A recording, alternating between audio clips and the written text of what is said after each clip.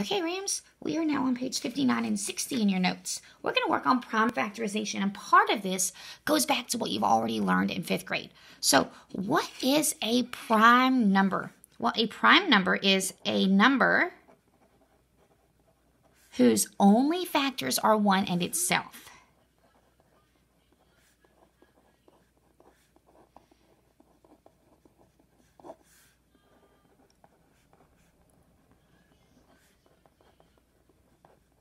Okay, so what we're going to do is we're going to color or highlight all of the prime numbers that we see on this hundreds chart, okay? It's important that we know them and we have them here, okay? So I'm going to start with, I would say 1 because the only numbers are 1 in itself. 2 because the only factors are 2 and 1. 3 is prime. 5 is prime. 7 is prime. 9 is not. Most of the prime numbers are odd, but 9 is not because 3 times 3 and 1 times 9, okay? So 11, 13, 17 is prime, 19 is prime, 23 is prime, 29 is prime, 31, 37,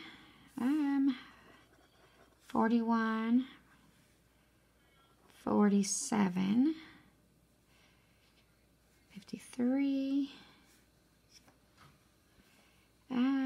is 57 prime? Yes. All these weird 7s are, that's funny. I'm going through thinking about the numbers, thinking about their factors here. 61. I'm trying to remember these off the top of my head here.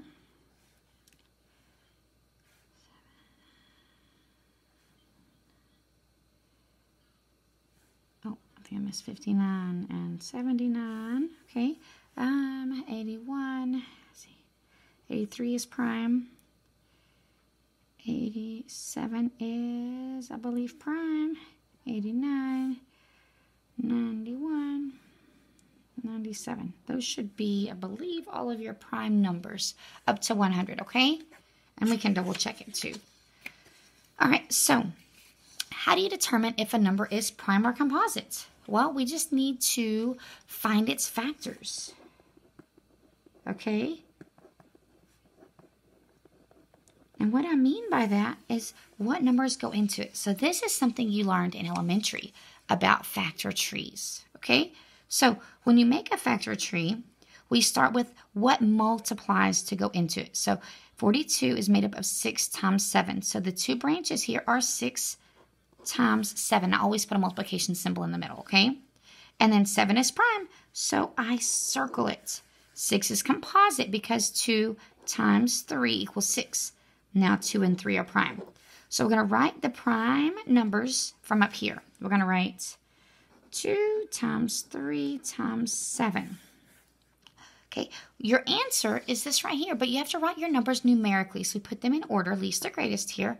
And if they're listed more than once, we'll write it with an exponent. And we'll show you that in a second. But right now, that is your answer.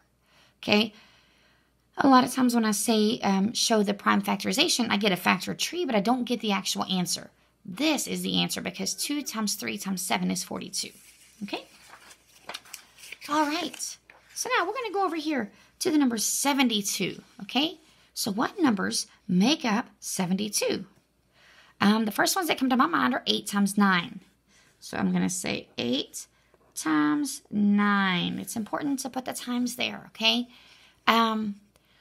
You could choose other numbers. You could use 12 times 6, 36 times 2. You could choose other things, but these are what I chose, okay?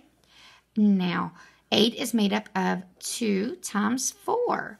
2 is prime, so I circle it because that's the only thing that goes into 2 is 1 times 2, okay? 4 is made up of 2 times 2. They're both prime. I'll put my multiplication symbols there. 9 is made up of 3 times 3, and they're both prime. My answer is not done, okay?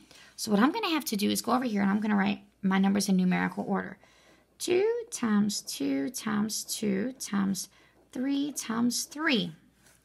Okay, now there are 3 2's, so I'm going to write 2 to the 3rd power times, and then there are 2 3s. I'm going to write 3 to the second power.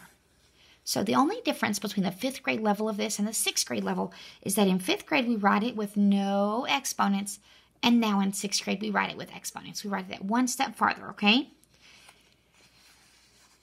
Okay, now 48. What do we want to choose? I think 6 times 8 sounds pretty good. 6 times 8 is 48. 6 is made up of 2 times 3, and they are both prime. 8 is made up of 4 times 2. 2 is prime, and 4 is made up of 2 times 2. So right here, my answer, I'm going to have 1, 2, 3, 4 2s and a 3. So it'll be 2 to the 4th power times 3. And this is your final answer. Okay? 50. What do you want to have 50? I think 5 times 10 sounds good. You could also do 2 times 25. That's okay. As long as it's 2 numbers that multiply. Don't put 25 and 25. A lot of people do that because they're like, oh yeah, 25 and 25 make 50. Well, not by multiplication. 25 times 25 would be 625, okay? So be careful with that. 5 is prime. 10 is made up of 2 times 5, and they're all prime. So my answer here would be 2 times 5 times 5. Have to look at all the numbers I circled. So 2 times, and then there are 2 5s. So that's my final answer. Okay, 45 is made up of 9 times 5. 5 is prime. 9 is made up of 3 times 3, and they are both prime. So 3 times 3 times 5, which is also the same thing as 3 to the second power times 5, and that is my final answer. Okay? Now, your reflection question over here says, how do you know when you are done factoring in the factor tree? How do you know when to stop? Okay, when you have reached prime numbers. Now, what happens a lot of times is that you'll see like a problem like this right here, and that it would say, what is the prime factorization? People may put like 9 times 5. Well, 9 isn't prime. Your numbers have to all be prime, okay?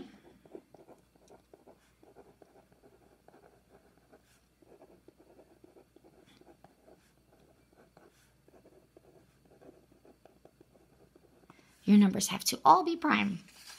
Okay, now be sure and write your summary. Thanks, Rams.